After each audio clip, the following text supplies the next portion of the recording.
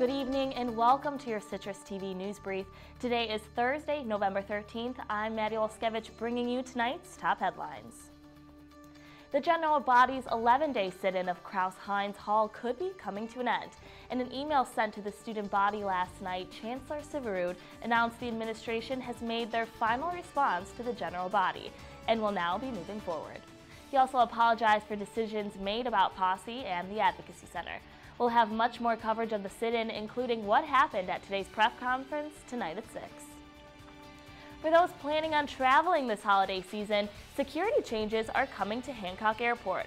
Earlier this week, the airport introduced new imaging technology to detect bombs and weapons under clothing.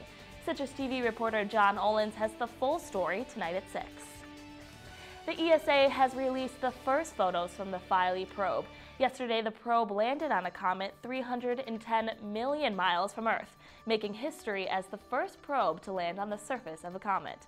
The newly released photos show the terrain of the comet, and scientists behind the 10-year mission are overjoyed with the project's success. Russian defense forces are flexing their military muscle. The Russian military announced they will be sending long-range bombers to patrol from the Arctic to the Gulf of Mexico.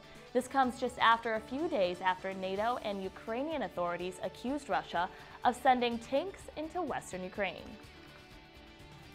And cold weather continued here in Syracuse with our first snowfall of the year. But bundle up if you're heading out tonight as the snow is expected to continue. CitrusTV's Jessica Mendelson will have your full weather forecast for us tonight at 6. And that's all for your CitrusTV News Brief. Join us in an hour for the news live at 6 with Hunter Sines and Anna Giles. I'm Maddy Oleszkiewicz, and have a great night, Syracuse.